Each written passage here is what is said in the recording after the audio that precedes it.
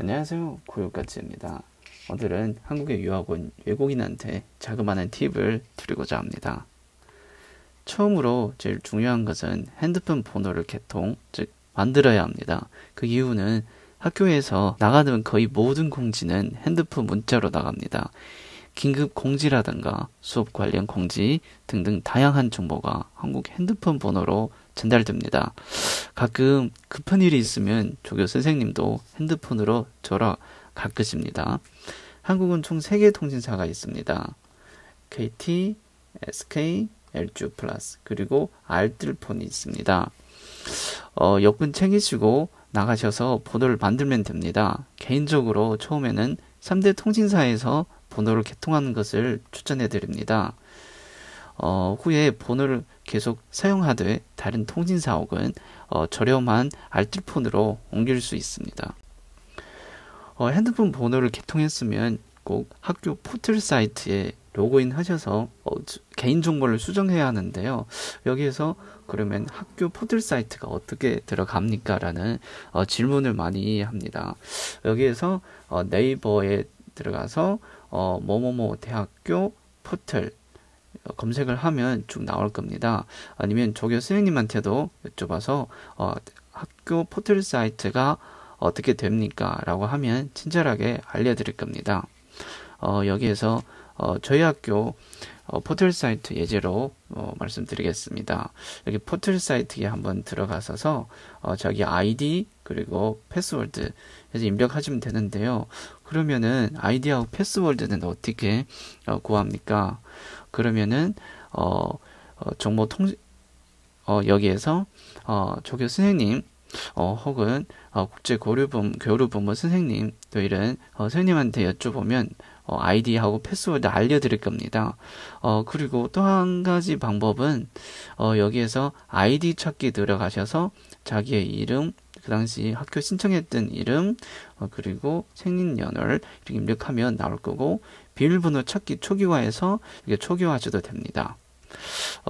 다음으로 포털 사이트에 로그인하면 네, 이렇게 나올 겁니다. 근데 포털 사이트 로그인 할 때 어떤 학교는 전용 브라우저가 필요하고 우리 학교 같은 경우에는 전용 브라우저가 필요합니다. 그래서 로그인하면 어떻게 다운하는가 다 나올 겁니다. 자, 여기에서 로그인 됐습니다. 그러면은 자기의 학번, 소속, 그리고 이름까지 다 나오는데요. 우선 핸드폰 번호를 수정합니다. 휴대폰 전화번호 여기에서 보면 번호를 입력하시고 그리고 자기 이메일 번호, 자기가 사용하는 이메일 번호도 한번 수정해야 합니다. 그리고 여기에서 보면 성, 명, 자기 이름이 정확한지 꼭 확인하고 혹시 문제가 있으면 학교에 국제교류본부 선생님들과 아니면 학사 지원과로 있거든요. 그게 연락하시면 바로 수정해 주실 겁니다. 그리고 또 중요한 것은 코로나 때문에 집에서인가 아니면 기숙사에서 많이 학교 강의를 드릴 겁니다. 그러면은 학교에 사이버 캠퍼스라고 있거든요. 꼭 이거를 아셔야 됩니다. 들어가는 방법은 학교 홈페이지에서 학교 도서관 그리고 사이버 캠퍼스 이게 들어갈 수 있고요. 아니면 조교 선생님한테 여쭤보면 다 알려드릴 겁니다. 여기에서 학교 사이버 캠퍼스 로그인하면 자기의 관련 모든 정보가 나올 겁니다. 그리고 다음으로 가보면 학교 홈페이지 및 소속 대학 홈페이지를 꼭 알아야 됩니다. 그 이유는 모든 정보는 홈페이지에서 바로 가 됩니다. 그러면은 최신에 관한 정보, 장학금에 관한 정보, 그리고 연구 조교 이런 필요한지 자리가 생겼는지도 공지가 때문에 꼭 이 부분은 확인해 주셔야 합니다.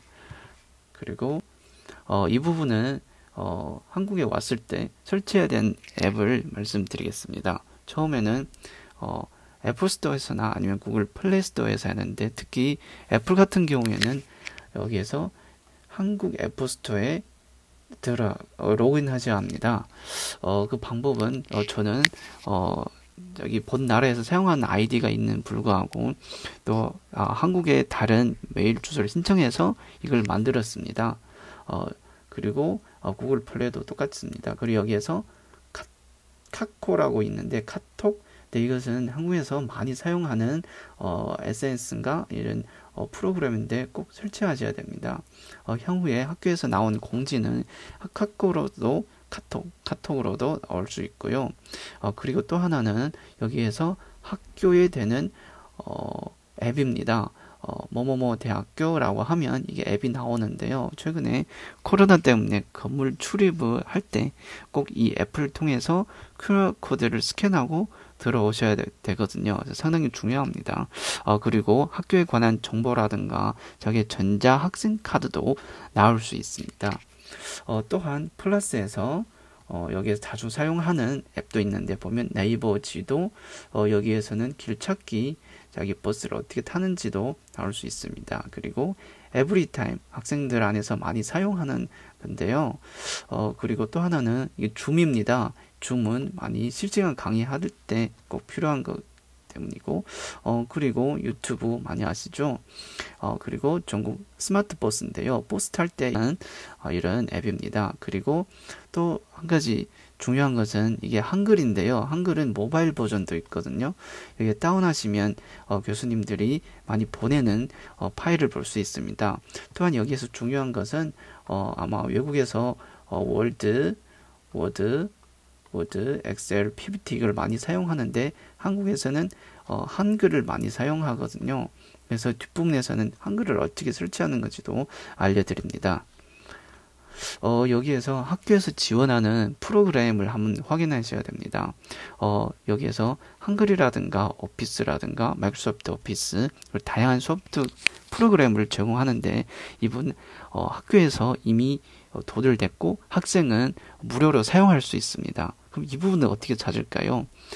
이 부분은 동기 혹은 선배님한테 한번 이런 학교에서 지원하는 프로그램을 어떻게 설치합니까? 라고 질문해도 되고, 그리고 여기 조교 선생님한테도 여쭤보고 아마 모르실 가능성이 높거든요. 그러면은 학교 도서관에 전화하셔서 선생님한테 여쭤보는 겁니다.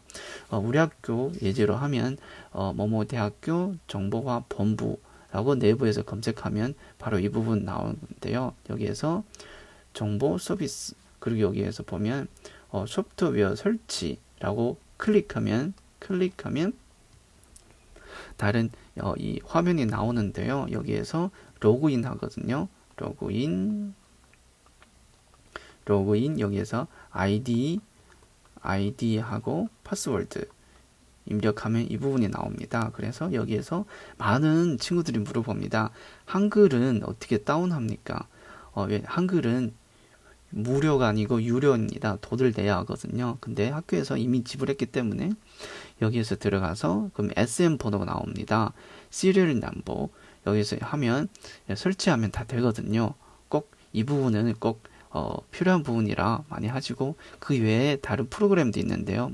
우리가 많이 사용하는 마이크로소프트에서 제공하는 오피스 그리고 논문 사용했을 때 통계 프로그램 SAS, SPSS 많이 나오고 있고 그리고 여기에서는 백신 프로그램 바이러스 제거하는 백신 프로그램도 할 수 있기 때문에 상당히 중요한 부분입니다. 그래서 이 부분도 꼭 선생님한테 확인하시기 바랍니다. 네, 마지막에 한번 정리하고 그치도록 하겠습니다. 여기에서 중요한 부분은 한국 현지 핸드폰 번호를 만드는 겁니다. 두 번째는 개인정보, 즉 자기 핸드폰 번호, 메일, 주소 등 학교 포털 사이트에 업데이트 하셔야 됩니다. 마지막으로 학교 유용한 정보를 빨리 확인하기 위해서 학교 홈페이지 그리고 단과대학 홈페이지를 꼭 확인하시고 네, 오늘은 이렇게 한국에 처음 올 때 꼭 하셔야 되는 알려드렸습니다. 예, 화이팅 하세요.